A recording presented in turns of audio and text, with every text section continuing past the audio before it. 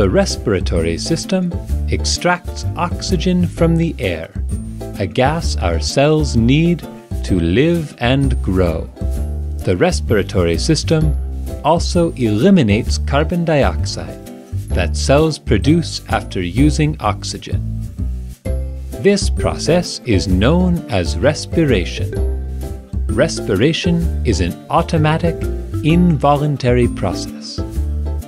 Air comes in through your nose and encounters little hairs that moisten it, heat it, and clean it to keep dirt out of your lungs.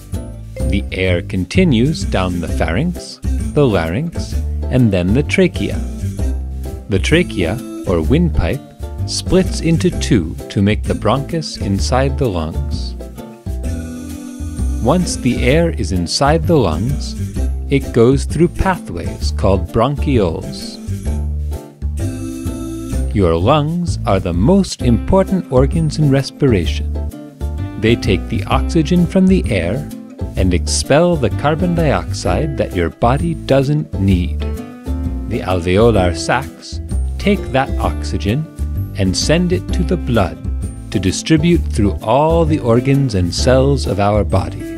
The diaphragm located under your lungs helps fill the lungs with air, inhale.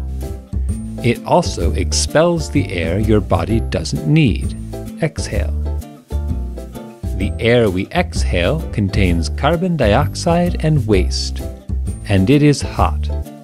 You can feel the heat if you put your hand over your mouth when you breathe out.